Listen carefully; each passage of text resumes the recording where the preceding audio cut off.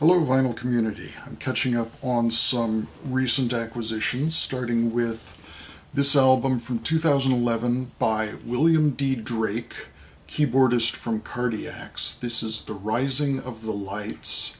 This is one I've been looking for a while and hasn't been available for some time, but has just shown up again. Love this cover. This is a pretty eclectic album, but it definitely has that Cardiacs flavor. Nice antiqued sort of inner sleeve. Great packaging. Even the label design is really nice. Something that will certainly appeal to Cardiacs fans. Next, a reissue of 1978 album by Magma, Attack, with the H.R. Giger cover, a little more cartoonish than his usual style, but definitely him. This is the album where they started incorporating a little more of the funky fusion sound and even some gospel influences into the music, which fit in with the sort of choral approach that Magma used better than could have been expected. So a lot of people were a little put off by that at the time, but I think it's come to be seen as another classic release from Magma. And then there is this one. This is, I believe, the latest from Caitlin Aurelia Smith, The Kid. This is a double LP, and this is more vocal than she's ever been on her album. This is a very vocal-oriented album.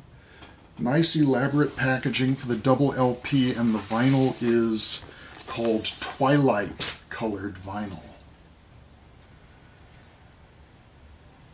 Hold that up for a little while.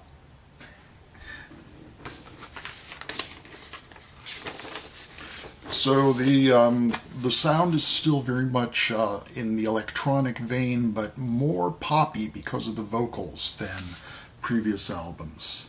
This is a classic from Morton Subotnick, Sidewinder. This is wonderful, colorful music. A lot of different sort of sounds coming from the Buchla synthesizer, a lot of bell-like sounds, plucked string sort of sounds, a rattling kind of motif running through the album that would fit in with the snake on the cover and the title, and some opaque philosophical liner notes that really don't shed a lot of light on what's happening here musically, but apparently Subotnick was able to use some surprising ways of controlling the output of the synthesizer. He would use a tape of his own voice as a control, so you don't hear the voice, but the voice is controlling what voltages are applied to the different parts of the synthesizer. So controlling the output using a signal that isn't heard itself. There's some a particular moment that strikes my ear where there's a sound like steel balls clacking together. It's like that desk toy where you have the swinging balls that tick-tock across as one hits, the one on the other end will bounce off. And that sound will go in and out of phase with itself in different layers. So there's a lot of detail on this, a lot of tone color, great classic electronic music album. And somewhat following on from that, I've been working on recollecting a lot of the old Karl-Heinz Stockhausen albums that I used to own on Deutsche Grammophon, and these are a couple of them. Stop and Ilem on Deutsche Grammophon. Also Es und Aufwärts from the 7 Days, aus die 7 Tagen. Es being it and Aufwärts being upwards. And this is the kind of piece where there's no actual music written, it's just verbal instructions for the musicians to improvise from. And it's considered sort of a meditation exercise. And in particular, there's a command for musicians to play only when they're not thinking. And this becomes a difficult exercise for the musicians to cope with, because it's, well, try not to think. Try not to think without thinking about not thinking. And as such, you're told whenever you have a thought, stop playing.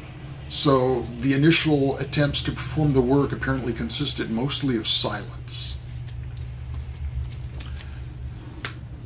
This one I never actually owned in this version. This, I had the Microphonie on the Columbia label, but I never owned the Deutsche Grammophon version. So there's that. And I received as a bonus with one of these Stockhausen albums, the seller from eBay had included this album by the Polish composer Karol Szymanowski. This I'd never heard of before. It's called Harnessy, and beginning of it is very Stravinsky-like, so that's pretty cool. Doesn't quite maintain that level through the whole piece, but not bad for free.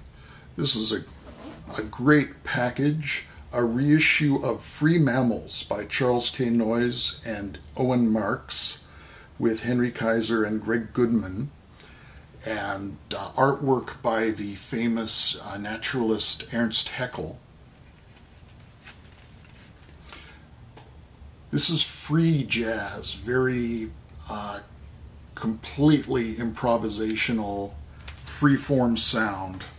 Great stuff in the vein of Derek Bailey, Evan Parker kind of records. This was originally released in 1979, and this repackaging comes with some inserts of posters for concerts at the time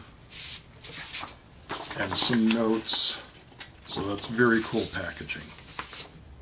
Finally, this is an upgrade to an album I already had, Robin Kenyatta, Girl from Martinique. The copy I had before was a little bit damaged on the cover. And this is a wonderful album, one of the earliest ECM releases, recorded in 1970, released by ECM in 1973. A little more straight-ahead jazz than a lot of the music you might associate with ECM. Great, great stuff. A real classic album. So that's it for today. I will be having more to show you very soon.